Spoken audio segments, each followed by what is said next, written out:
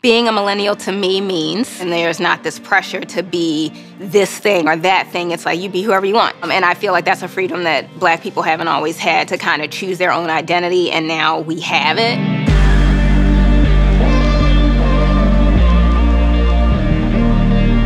Being from Baltimore, Maryland, I definitely wanted to get away for college and experience something new, so that's what brought me to Temple University. I had a routine of going to my local comic shop in Center City, Philadelphia, and there was a coffee shop across the street called Crimson Moon that I would go to after I went to the comic book store, and that started my comic coffee routine, which would eventually give me the idea for Amalgam.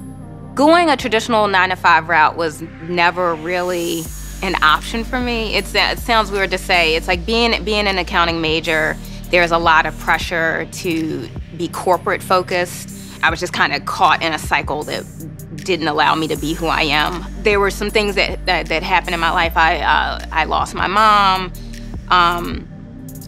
around that time, and so that got me to thinking about just life differently. Being a Black woman owning my own businesses, I do believe I've had challenges. So I'm dealing with people who are the opposite of me in every way.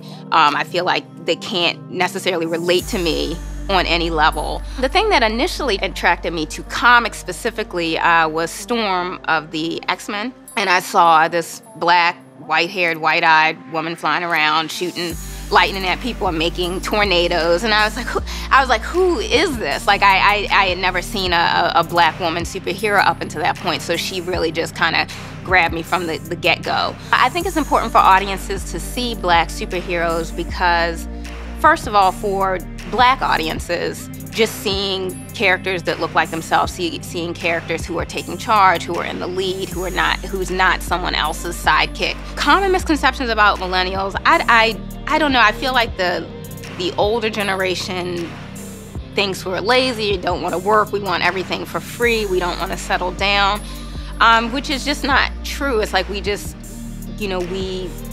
our environment looks different. I think the general feeling of millennials not wanting to work traditional jobs are because, maybe just because jobs aren't what they used to be. For the baby boomers, for our parents and their parents, it was a thing where you had a job, you stayed with that company for 30 years or 60 years, whatever. When you retire, you have a pension, you have this, you have that. And we don't have those same securities in our jobs now. The advice I would give to other millennials that want to follow their dream is to just do it. If you have a grander idea of what you want to do, figure out how you can start small to kind of build your name, build your brand, build your customer base, and then slowly but surely branch out into whatever that is so that you can kind of organically grow in a healthy way.